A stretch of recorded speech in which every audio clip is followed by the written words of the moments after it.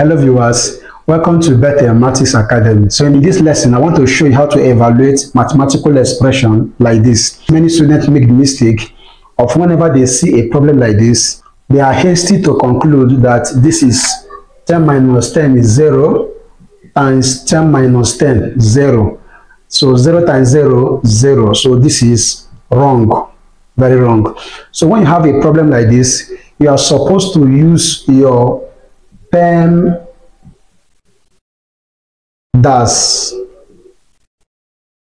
Some people call it BODMAS.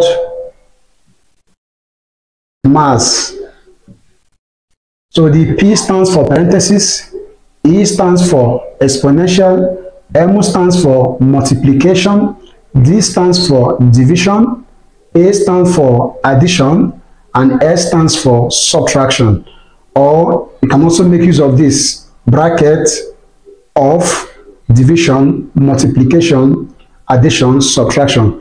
Any of them that you use, you are likely going to get the correct answer. So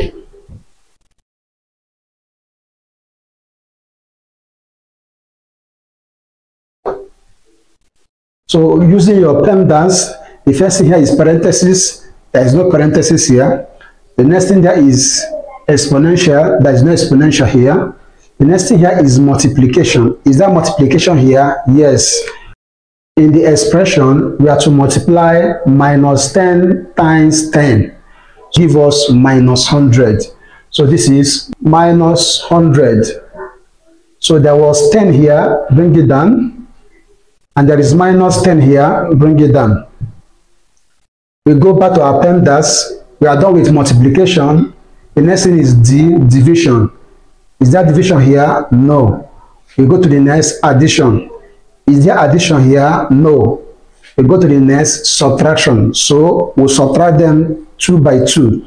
So this minus this means 10 minus 100. That will give us minus 90. So this is minus 90. Then minus 10. So minus 90 minus 10 will give us minus 100. All right, so when you evaluate this, you will get minus 100 and not 0. So this is perfect.